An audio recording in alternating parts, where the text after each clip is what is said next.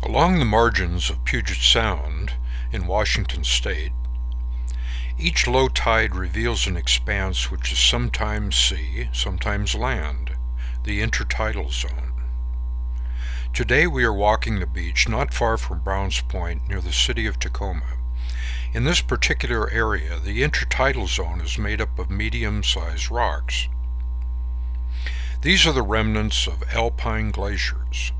Much of the surrounding land is typical glacial moraine, an unsorted mix of mud, sand, and rocks of various sizes.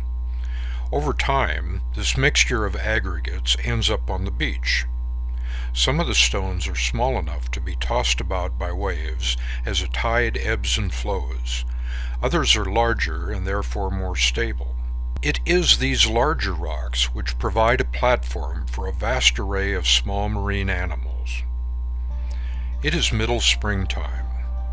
As the season progresses, many thousands of species of algae multiply rapidly in these nutrient-filled chilly waters, and as the algae multiply, those who feed upon them do also. Let's take a closer look. We'll turn over a few of these medium-sized rocks to see what's going on. Life is astonishingly abundant in this intertidal zone, although many of the creatures here are carrying about their lives out of sight. The barnacles can't move when the tide goes out, but the other animals will find places under the cobbles or between them. Right away we see the most nimble inhabitants of this ecosystem, the tiny shore crabs. They hurry and scurry out of sight where possible.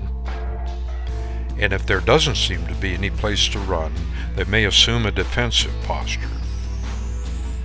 It is difficult to take a close look at them here, so we'll catch a couple and take them higher on the beach for a photo shoot.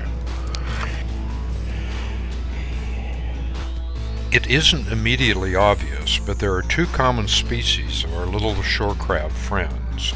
Those commonly called green shore crabs are referred to taxon Hemigrapsis oregonensis.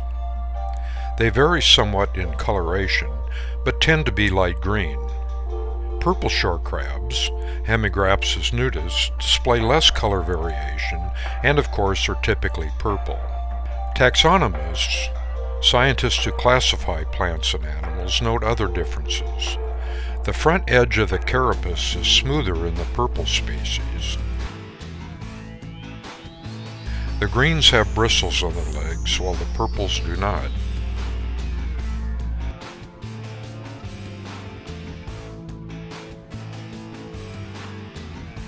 It is easy to distinguish between males and females in both species.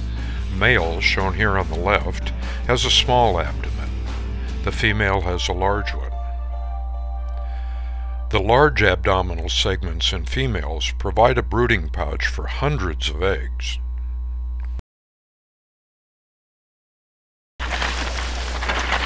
We will go back down the beach to near the water's edge. A group of Barrow's goldeneye are eating seaweed and foraging for small invertebrates. Let's look at the surface of one of the larger, more stable rocks. A typical assortment of sessile animals includes these small mussels and a few of the large thatched barnacles. Small acorn barnacles cover most of the remaining surface. And this fully mobile chiton has found a place to wait out the low tide.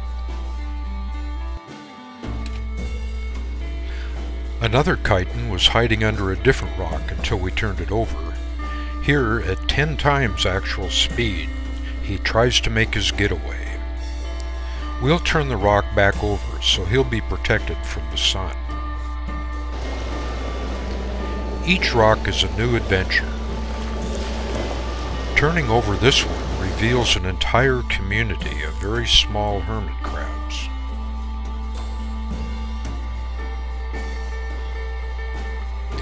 They don't seem to be too concerned about having been exposed, but another of our green shore crab friends scrambles for safety.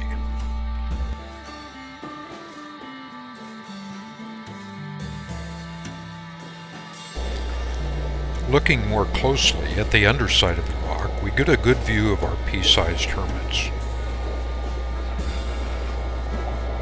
We've disturbed this unusually energetic, inch-long flatworm too. We'll watch her for a while, at actual speed, until she rejoins some friends.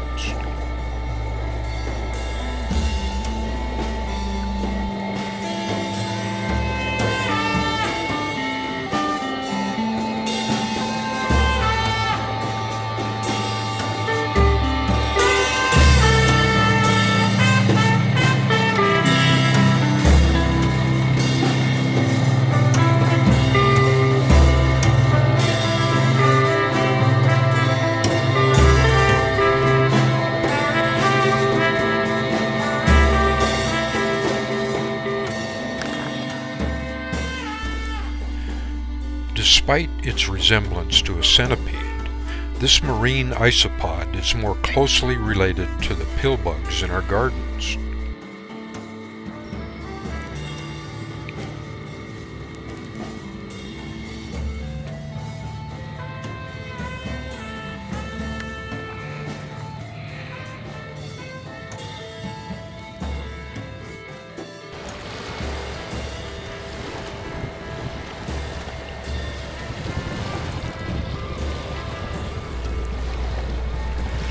While we've been here, the tide has turned and will soon be flooding this beach. We'll head back toward Dash Point and leave the denizens to the twice daily part of their lives covered by the sea.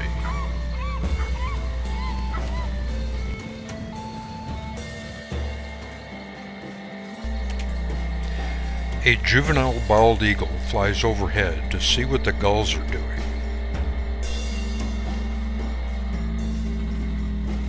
An adult bald eagle has spotted an osprey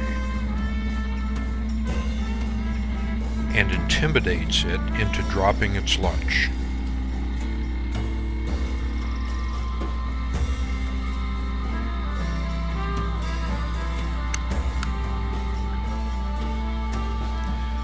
Poison oak is a very attractive plant, but don't touch.